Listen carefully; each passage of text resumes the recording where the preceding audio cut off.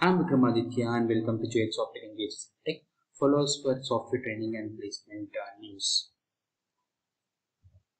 What is SAP HANA? SAP, as we all know, stands for Systems Applications and Processing Data Processing.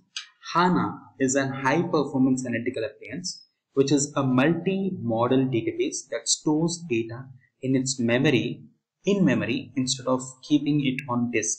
So what does it mean is the data is going to be stored in two different places. One is in the hard disk permanently, and in the RAM temporarily. So there are two places where it will be storing the data, and when you switch off or shut down the server, it's going to be stored only in the hard disk, and then once we restart the system, it will reboot and fetch the data, all the data into the RAM. That's why it's called as in-memory database. It has got the column-oriented in-memory database design,